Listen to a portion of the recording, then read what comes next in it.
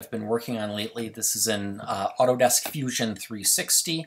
This is a 3D CAD program. You can do a lot of neat things with it. I've just followed a few tutorials, and what I'm trying to do here is model essentially the end of the crankshaft from the tractor that I'm working on converting to electric. So if you'll notice, there's 4 holes here.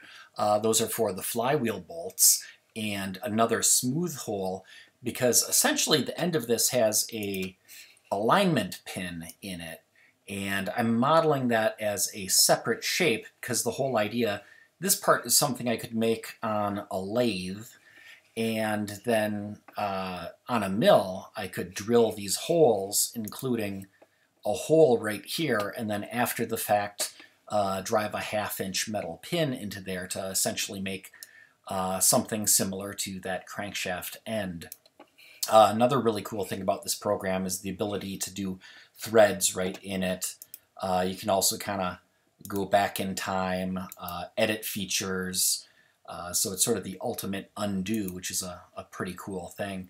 So just for example, right here, besides saying, hey, I want a 1/2-inch hole, I can actually say, well, I want it to be a 1/2-inch tapped hole using this specific threads. Even for the machining, it would specify what kind of a drill bit you would be using. Just a lot of cool stuff in there. So I designed one hole, and then I mirrored it around a circular axis. Little bevel on the edge here. And the other cool thing is I also found we can insert a part from McMaster car. So I went in there, and you can actually just do a search for fasteners and whatever, and I found the correct 1/2-inch 20 bolt, and then it lets you import a 3D model directly into here. So I imported it, I duplicated it 4 times, I aligned it with the holes here, so now we have a representation of the flywheel bolts, and we've got our alignment pin, and now this is really starting to look like some machined thing.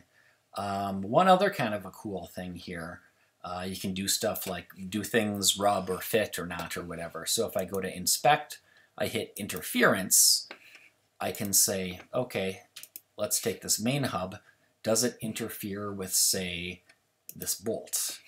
And then we can compute it, and it's going, uh-oh, you got some interference here. And what I can do then, I can go in, I zoom in on this, and I can see that there is interference, and the reason why is I did not line up the bolt properly. I just I centered it, but the up and down mismatches, so essentially this would be cross-threaded if this actually happened in the real world. But I'm not worried about that because I'm just going to screw those bolts in. They're not actually a part of this. However, what is that alignment pin.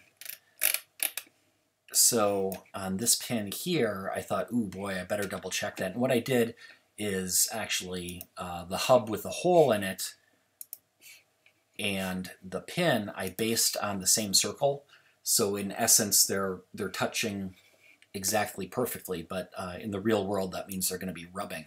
So what I did was I grabbed this and I scaled it to be just a tiny bit smaller in diameter. So now, if we inspect it and we go to interference, and we select that and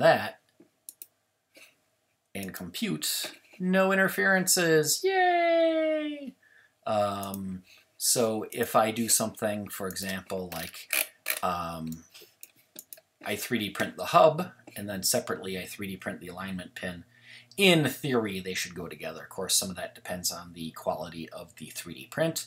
And then, of course, I should be able to just thread real-world bolts through there. One of the other issues, though, would be if I am just 3D printing this as a test model, would actually be the quality of the bolt holes here. So what I'm probably going to do is I'll have them as part of the 3D model, but I'll go through and I'll tap them by hand after the fact. So that's a little something I've been working on, and it's real interesting stuff working in 3D modeling software and all the neat things that you can do with it.